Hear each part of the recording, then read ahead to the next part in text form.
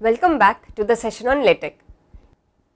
In this session, we will learn to add blocks and divide content into multiple columns. Sometimes we need to display some information that stands out, say with a title and some background color, for example do's and don'ts, etc. Using Beamer, we can do this in three ways. We either use block, alert block or examples environment. The content that needs to be displayed goes within the respective environments. Let's see a demo.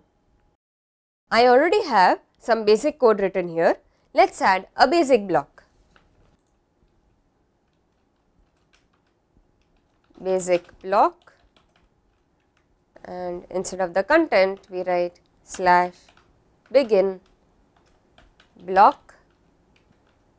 The title should be information and we end the block, and the text that is to be displayed within the block is this is topic 6. Let's build and run.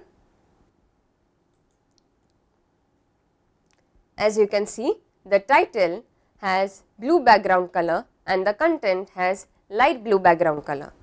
Let's add alert block and example block.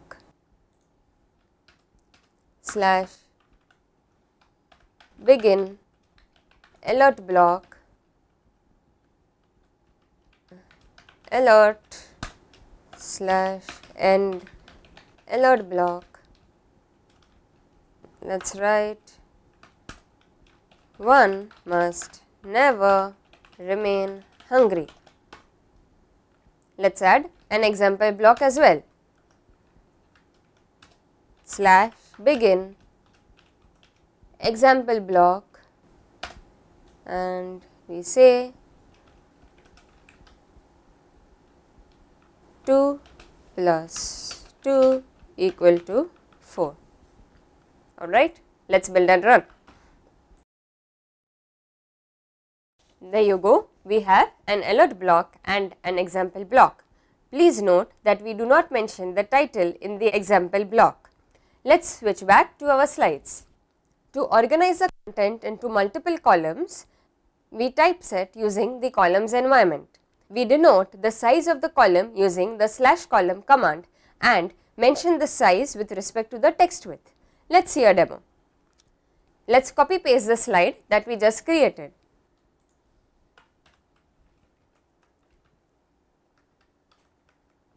Copy, come here and we say paste. Let's align it for better readability.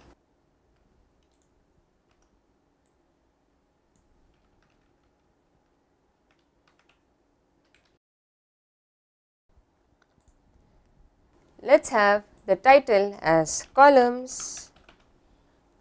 So we write /begin columns and we have the column as column 0.45 of text width. Then we have our block in column number 1, and in the second column let's have the alert block and the example.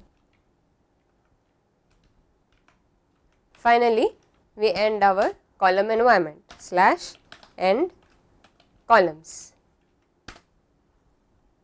Okay, let's build and run. So, the first block is in column 1 and the remaining 2 are in the second column. Let's typeset this into 3 columns. So, instead of 0.45, we write 0.3, we write 0.3 and the example we have in the third column. Let's build and run. There you go. This comes very handy when we want to display some information on the left and the corresponding image on the right. Recollect, in the previous session we had an image parrot with some itemized points. As an exercise, why don't you try out putting them into 2 columns? Let's switch back to our slides.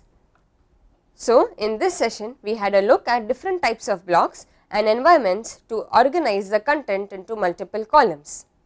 Thank you. Have a nice day.